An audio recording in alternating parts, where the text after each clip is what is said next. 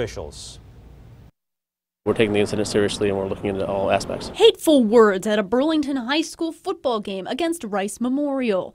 Police investigators are calling it a biased incident. Their reports say a Rice administrator asked the spectator to put the sign away. It later surfaced on social media.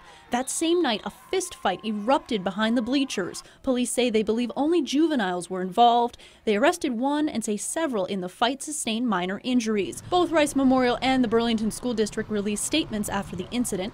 Rice Principal Sister Laura Della Santa sent a note to parents saying in part, Rice Memorial High School would like to assure everyone that our administrative team is addressing this incident. This type of behavior is not acceptable as it inherently opposes the very foundation of our Christian faith. Sister Laura told NBC5 Rice is working with Burlington schools to use this incident as a teachable moment.